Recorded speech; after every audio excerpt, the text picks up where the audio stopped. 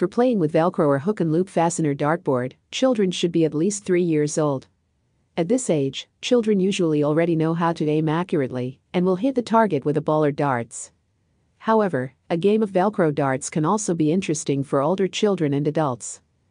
Different manufacturers make different types of Velcro dartboards, but what they all have in common is that when playing the game, the participants should aim at the target with a ball or darts that stick to the target.